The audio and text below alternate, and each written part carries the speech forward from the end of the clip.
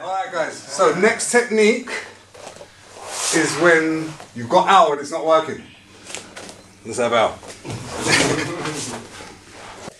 Al knows I'm doing this. So Al's putting 100% of his pressure that way. I can't get underneath. I can't get my underhook. He's got this here. I can kind of get a frame, but his knee's too high up. I'm struggling. This is my foot arrangement for normal half guards.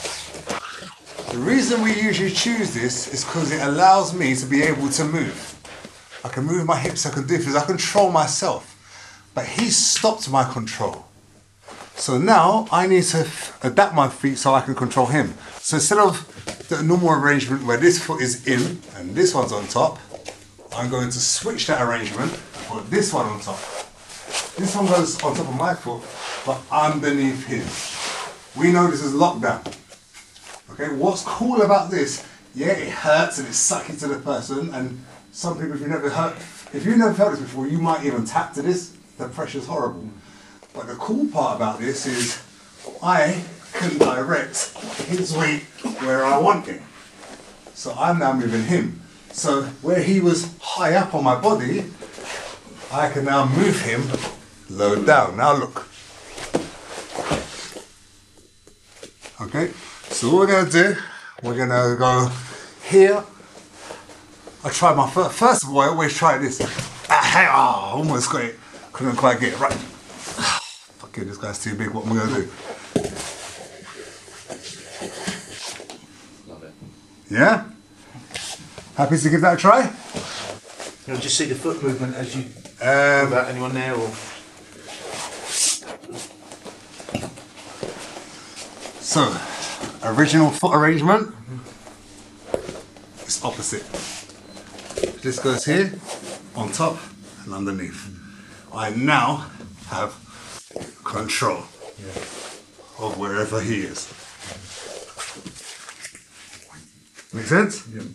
Don't think of it as just pinning him down and hurting him. You actually control him. You can move his body. So this one's good because I can move my body. I can get up, I can take your back. Cons, I can't move much, but I can move him. Yeah? Make sense? Yeah. On 3, 1, 2, 3. Let's go. Heavy weight then.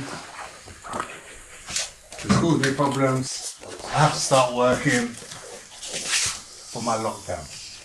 From this lockdown position, there's lots of other things I get. Sometimes I've struggled, even when I've gone here, they've managed to ride that arm up so high that I can't even get my underhook. But because I've got control, I'm going to underhook his leg. So I'm going to go here, I'm going to bring him up to here. No.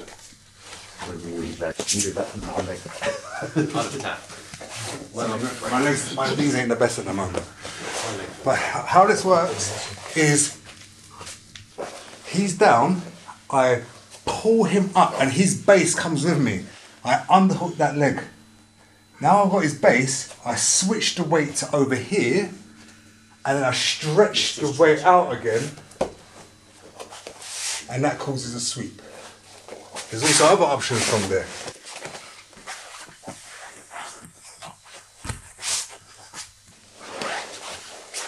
I go here, let's say he bases out, and there's no sweep on.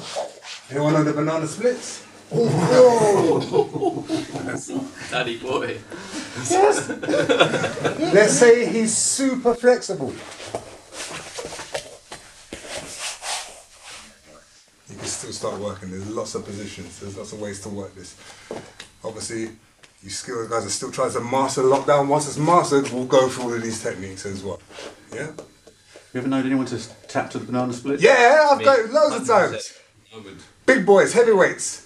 Heavyweights don't like this at all. Yeah, the more muscular the better. Yeah, they can't stretch, they can't stretch. Sorry guys, my knees are a bit battered today, I'm not demonstrating these. If these don't look as pretty as they're supposed to, I'm injured, yeah? Alright guys, on 3, 1, 2, 3,